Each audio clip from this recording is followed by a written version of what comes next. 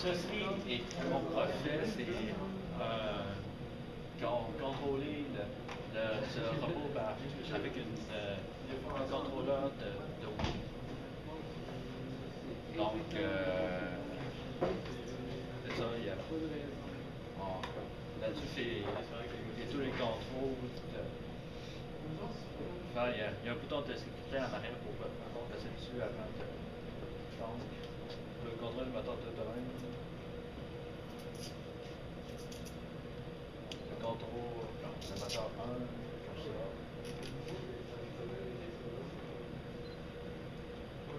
Ainsi que le papier directionnel.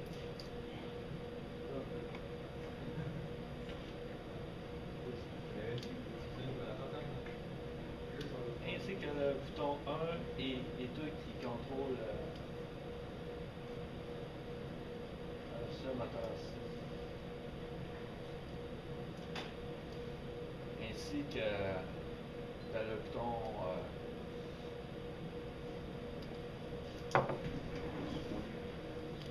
le bouton A pour serrer et ouvrir la pince. Ainsi que le plus et le moins, c'est le sélecteur le sélecteur de vitesse. Mais là, c'est 50. Qui va de 0 à 15. Donc là, toutes les lumières sur la rue sont à 15. Donc, c'est dans binaire. Ça représente la vitesse en binaire. Mais moi, je pense que tu déplaces en vitesse. Ouais, ça, c'est pas une idée, ça. Donc, on peut donc là, c'est à 50%. Et enfin, il y a le bouton Home qui permet de déplacer le robot à sa position réalisée. C'est pas mal ça. Excellent. Donc, ce process était une tentative de faire marcher le robot de l'autre équipe là-bas. L'équipe qui avait le robot aussi. Mais ça marche quand on est avec l'autre. Ça fonctionne comment tout ça? Comment tu as fait marcher le projet? Dans le fond, tu as une manette dans les mains, mais à l'autre bout, tu as le robot qui bouge. Ouais. Qu'est-ce qui se passe entre les deux? Donc, c'est la manette et l'ordinateur qui communiquent par Bluetooth. Puis envoie les commandes par port série au robot. Les commandes moteur.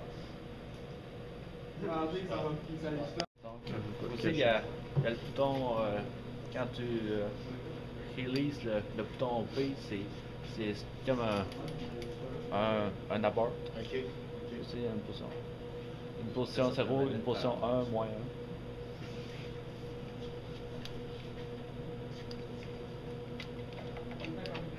Oh, aussi, ça filme quand l'axe est rendu au bout. Un rumble dans la manette. Là.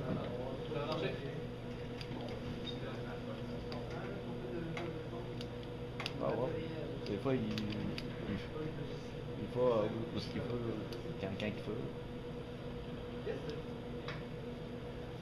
Fait qu'on remplacera pas les teach pendant tout de suite. En fait, on va faire CMD1 séparément, juste comme pour mettre de buffer de précision. Ça va te faire CMD1. Mais c'est dur aussi de contrôler avec une Wii.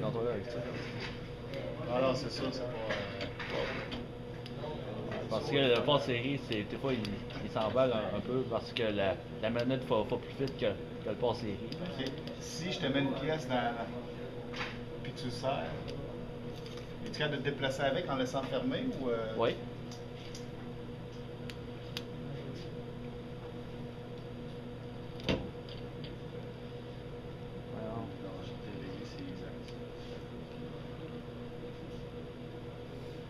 Fait que là, là, si tu pesais le home, il ira en même temps sur le home, ça Ouais. lâche la pièce. Ouais.